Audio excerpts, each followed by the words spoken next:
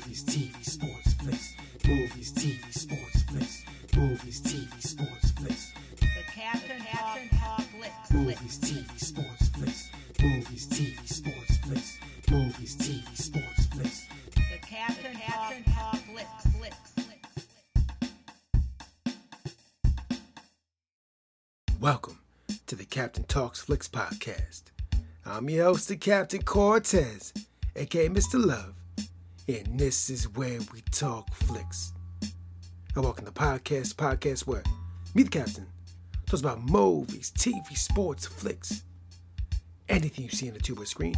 I like to get in here and give my unique perspective, because after 46 years of being on planet Earth, I've developed a unique perspective about these movies, TV, sports, and flicks. Let's get here and tell you about it. Because just maybe you care. And according to the stats, looks like you do care. I want to give a big shout out to Romania. We got some plays over there this past week.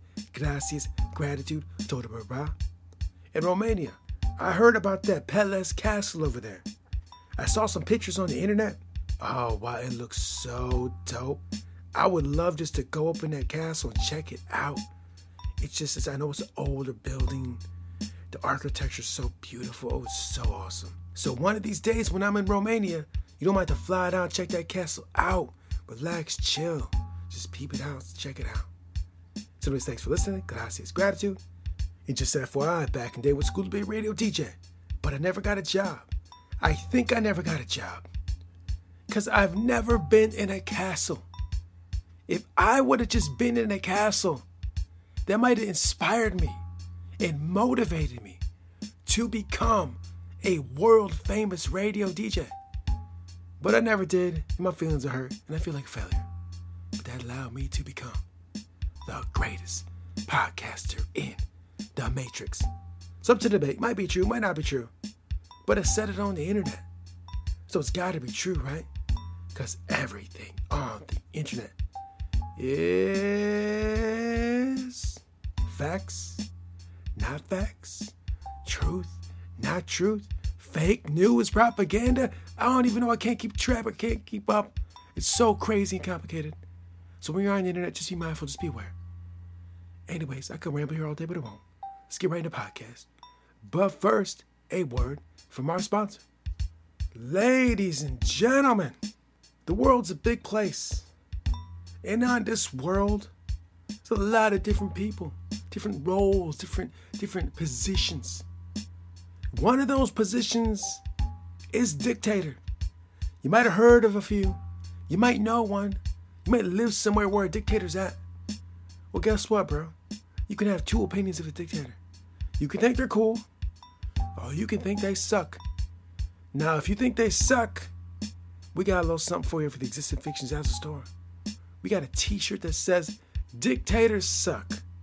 And let's be real, they kind of do suck. I'll be honest. I'm kind of leaning towards the sucky side. You know, maybe it's not true. Maybe they don't suck. But everything I know about them seems to be they suck. And maybe that's not correct. I don't know. Maybe I have to think about it a little bit more. But right now, in 2022, let's just say dictators kind of suck. So if you feel that and you want to express that on a t-shirt, we got a shirt over the Existing Fictions As a Store that says Dictators suck. So put the link below. Check it out. Now let's get on with the podcast. Ladies and gentlemen, here I am again. And I'll be honest, ladies and gentlemen, I only got 4 hours of sleep. My stomach's a little queasy. I don't even drink. I don't got a hangover. I wasn't partying. I'm not sure why I couldn't sleep. Maybe I was just too excited to do the podcast. Maybe the snow made me stay up. Maybe I couldn't sleep because I was just so amped up from all the caffeine during the day. Maybe I'm worn out. Maybe the language lessons are just messing with my brain. Maybe it's the Matrix. Could be a glitch in the Matrix. I don't know. Maybe the simulation we're living in is unraveling and disturbing my sleep. I don't know. Who knows? I don't know. I don't know enough about those things. I don't even know what's going on with it. Doesn't matter. I'll try to sleep again tonight and see what happens. Maybe I'll sleep. Maybe I won't. Who knows? Only the universe knows. Only the G-O-D knows. That's it. They only know. I'll find out when I go to bed tonight. But in the meantime, it's time to do podcasts. And despite only having 4 hours of sleep, a little queasy stomach, I still did the workout training. A little bit of elliptical, a little bit of bag work, throwing them hands. Bobbing and weaving, throwing hands. Yeah, did it. Tired? So what? Little queasy stomach? So what? We work. This is how we roll. Jobs gotta get done. Podcasts gotta get done. We do the work. So that's what's going down. Work is getting done. And this week, ladies and gentlemen, I'm going to talk about Star Trek Picard, the episode Watcher. Before I get into that, I'm letting you know right now, there will be spoilers. There will be spoilers. So, stop what you're doing, because I'm about to ruin the plot that you're used to. So if you don't want it spoiled, stop now, come back later. If you don't care, then let us proceed. Anyways, this week, Star Trek Picard, Watcher. We joined the crew, we joined the team. Still trying to find out, where's the error in the timeline? Where's the disturbance in the timeline? Where's it at? So we can resolve it. They're still looking for it. But the thing is, there's some problems. You know, Rios, he got detained last week by ICE. Out of all the people that could detain him, he got detained by ICE.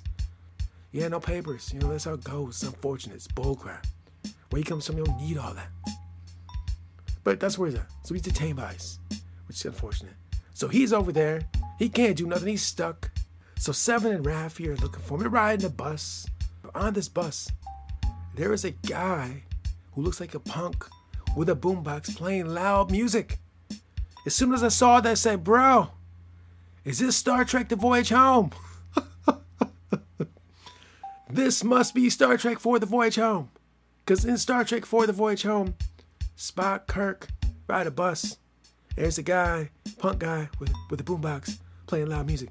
You know what I found out? That guy in the bus is the same guy that was in the bus in The Voyage Home. Same dude. Same guy. Now, what I'm really curious about, is he the exact same character?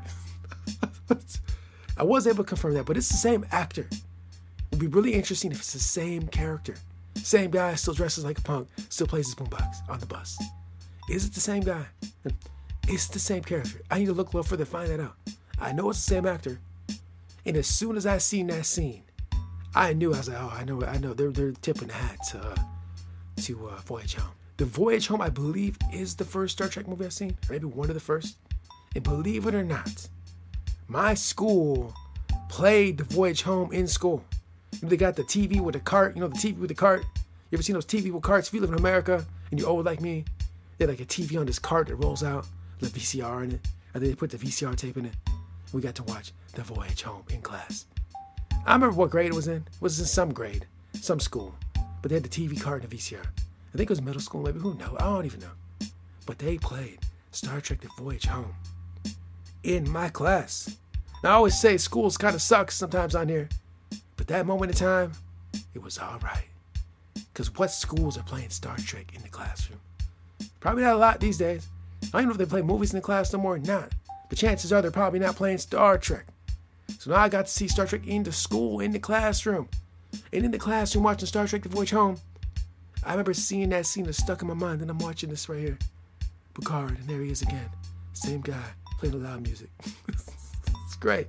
So great. It was great, man. So awesome. So anyways, Raffi, Seven, they ride the bus. They see that guy. That cool guy. So they ride the bus. They see that cool guy. And they're going all over the place. They're going to police stations. They go to the police station trying to get answers. Like, where's Christopher Rios? Where's Big Punisher at? All my hip-hop heads know what I'm talking about. But where's Christopher Rios? So they couldn't find him. So they leave there. And they say, hey, bro, we need to get access to this police car computer in here. Let's get in here. So they get up in there and they get in the police car. Like, what are you doing getting in the police car? They get in there anyway. They don't care. They don't care. Don't do that, by the way. They get in there, shut the computer. Oh yeah, we know where Christopher Rios is at now. We're gonna find him now. But somehow, some way, they end up driving the police car. They end up just taking the cop car. Seven is taking the cop car, driving the cop car. with Raffi in the passenger seat. And this sequence with Seven driving a cop car is absolutely awesome. It's just so interesting to see 7 of 9 in the past driving a cop car. I think they're in LA, around LA, not knowing how to really drive. It's crazy, so crazy. I got a big kick out of that. It's so cool to see 7 of 9 driving around not knowing how to drive. It's like she's like, yeah, you can drive starships. You can't drive this car. It's like, it's an antique. Hey, 7, I drive those antiques right now. I'm pretty good at it, actually. Don't be judgmental. But that's what, and be honest, that's one of the best scenes in Star Trek in a long time. Just seeing them driving the car. The time travel episodes when they go back in time are always usually pretty good. But as you guys probably know by now, I'm a big fan of time travel, so that's part of it.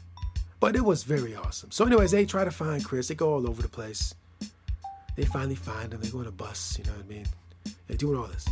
In the meantime, though, Picard's on the ship with Agnes, and they're like, they found some coordinates. And Picard's like, hey, let me go to these coordinates to see what's going on here. The Watcher may be there. So he decides to go. He's like, I'll go there. And he is beamed to a street. The name of that street is Forward. Like Forward, Forward, Forward Avenue, if I remember correctly. The building he's got to go into, the building 10 on Forward Avenue.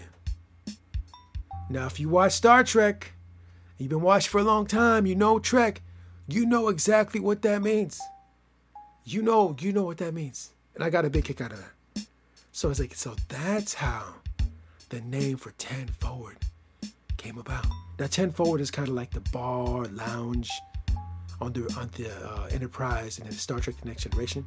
It's where Whoopi Goldberg's character Guinan serves drinks. She's the bartender, the barkeep.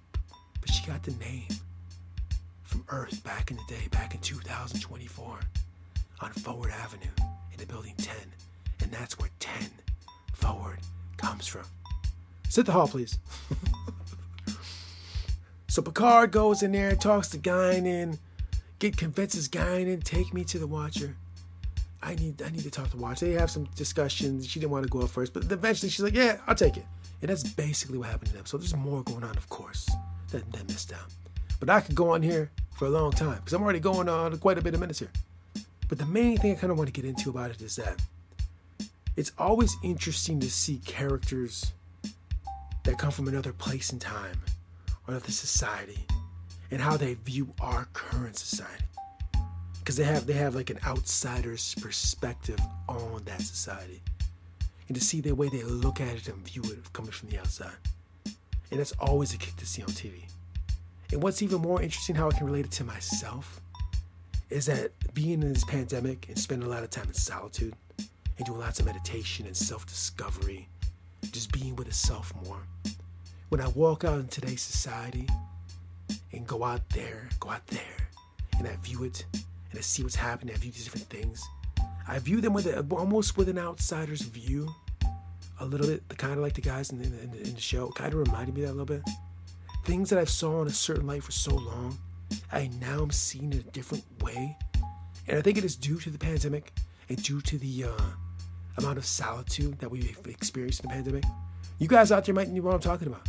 Maybe you spent so much time with yourself in solitude. And maybe you're like me and you unplugged a lot. Maybe you consume lots of media. You just kind of unplugged and sat with self-discovery, self-care, meditations. Just kind of explored your mind, right? And maybe after doing that, when you walk out in society, you go places, you look at things, you see TV, you see things. You just see them in a little different perspective than before you went into the pandemic, right? Maybe a little bit, maybe a lot of it. But I imagine that a lot of people in this pandemic are now kind of viewing society in the way that Seven, Raffi, Chris Rios are kind of viewing 2024. Coming from a different place and viewing it with a different perspective and eyes. Because I know I kind of am a little bit. And it's kind of weird. It's kind of tripped me out. Like, I've lived in the United States for 46 years. Born and raised in the culture. Been all over the place. Been deep in the pop culture, deep in all these things for many years. And just spending a little bit of time in solitude. A couple years, we're going on 2 years now. Is it 2 years? I think it's 2 years now. solitude with self and just seeing it with a different lens. Very weird. I may be Picard, Chris, Rios, Seven, and Rafi. I may be them. So anyways, the show was fantastic. Still loving it. This episode's phenomenal. It's the second season is better than the first to me.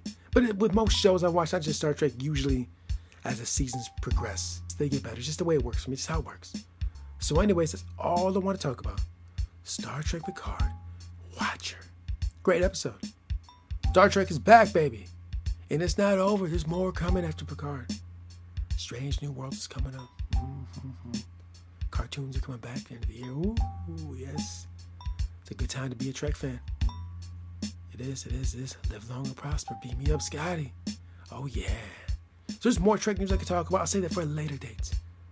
So that's it. This concludes the podcast. And until next time, we'll see. Every job is a self-portrait of the person who did it. Autograph your work with excellence. Ted Key. Until next time, it's the Captain. Peace. The Captain Talks Flicks.